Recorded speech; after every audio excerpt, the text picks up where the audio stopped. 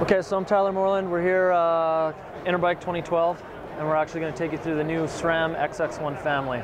So really where it came from was actually two sides of the scale. So one was XC Race. You know, we had all of our athletes out there on 1x drivetrains, you know, because they wanted to basically get away from front shifting. They want to be the fastest, most efficient, you know, guys out there.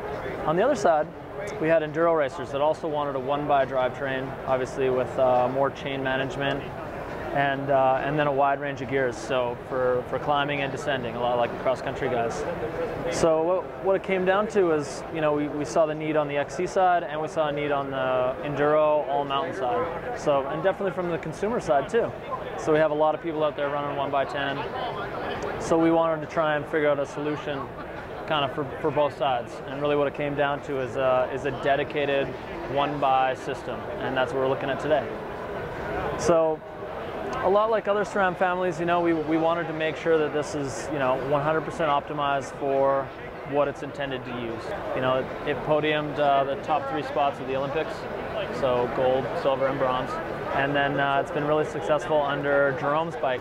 So Jerome Clements, an amazing enduro athlete, kind of cleaned up all year, which we were pretty stoked on, and he was really influential to the development of XX1. So kind of looking over the technology, we can kind of start from the front and work to the back.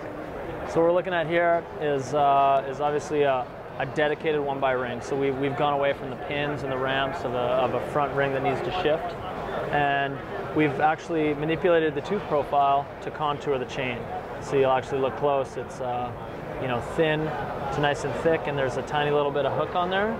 So it's really meant to keep the chain on that one ring. And as we kind of move back, this is where kind of a lot of the magic happens. But we wanted to give that wide range. So you know, you're fast on the double track or the high speed sections, and then you can climb kind of all day in that big ring. So you know, we're offering the front ring in 28 to 38.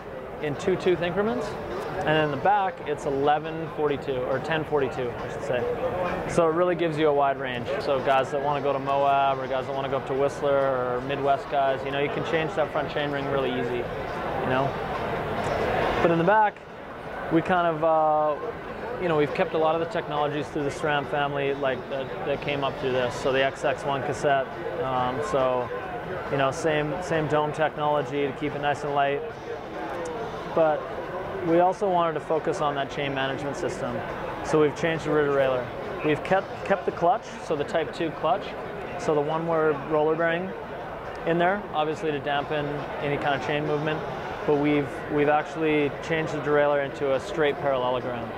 So with other rear derailleurs, there's an angled parallelogram to kind of follow the contour of the cassette down. So we found that, you know, kind of when you're hitting those big hits and any kind of vertical impact, you're actually getting a bit of movement in the rear derailleur. Well, we wanted to try and eliminate that. So this is a straight parallelogram, so it shifts directly horizontal. Yeah. So when you put force on the top here, it doesn't move. So you can take the other one, it kind of moves a little. So that's kind of one of the big benefits.